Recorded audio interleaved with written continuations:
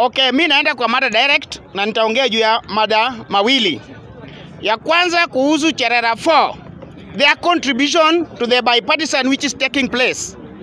I want to make it very, very clear that Cherera 4 must help us. One of the agendas which has been pushed in the bipartisan is for the servers to be opened. Now, for the servers to be opened, Cherera 4 must stand firm to tell the Kenyans and mean what they said. They were 7 commissioners who are given the power to decide who is the winner, and only 3 people could come and stand before out of 7, meaning the 4 were against the election of the president.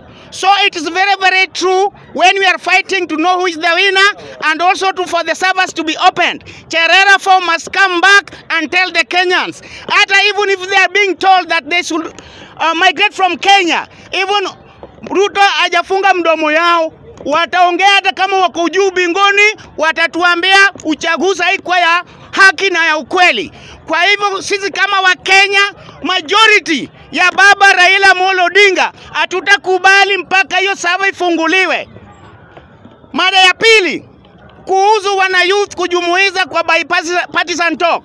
Mimi kama bunge la wananchi hapa JARANDA nasema sisi tu upande wa Azimio tulikuwa tunataka wana youth wajumuize, lakini when it goes to the upande wa wale ambao wanadanganya wa Kenya, wakora, walevi na wale ambao wananyakua hii walikataa.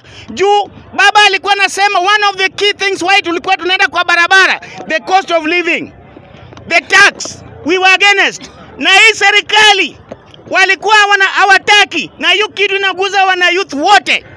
Kwa hivyo sisi watu wa Azimio bado tuna push. Now we are very, very much sure that at the end tutajumuishwa, na hiyo maendeleo yote ya uongo tutasema hatutaki. Kwa hivyo nikimalizia, Bwana Speaker, wana youth wote tusimama imara. This time baba akisema tuende maandamano kama tunataka haki yetu, tuende mpaka usiku. Asante sana Bwana Speaker.